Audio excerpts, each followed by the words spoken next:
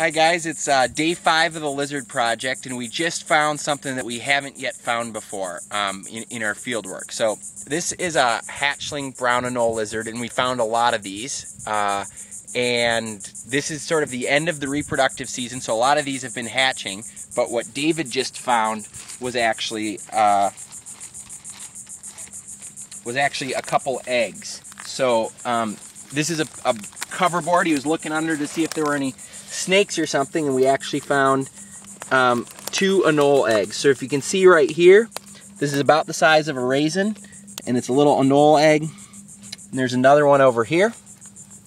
And one interesting thing about these anoles, many reptiles lay several eggs at a time in a clutch, but the anole clutch is only 1 egg at a time. And so the female lays a single egg, and they can lay about 1 every week through most of the reproductive season. But that's a really cool find for us out here in a typical place. We'd find it in a moist, warm place.